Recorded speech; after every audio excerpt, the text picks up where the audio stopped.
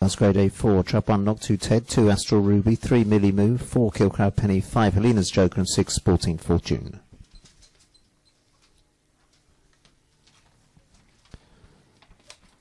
Where we go for race number 10, and 4 breaks well from 3, then comes 2, 1, 6 and 5. He took a stumble there, and 3 takes him around the opening bend from 2, checked out wide, bumped into 4 there, and trap 3 out in front. MILLY MOO, this one has the call by about a length from 1, who's flying down the back straight and quickly takes up the running at the halfway stage. Trap 1, KNOCKTOO TED out in front now, leads and flying into the final bend from 6. 3 begins to fade as they come towards the final bend. Trap 1 leads by 3 or 4 lengths over 6. Big gap back to 3. They're well sprung out here, down towards the line. 1 the winner from 6. 3 was third.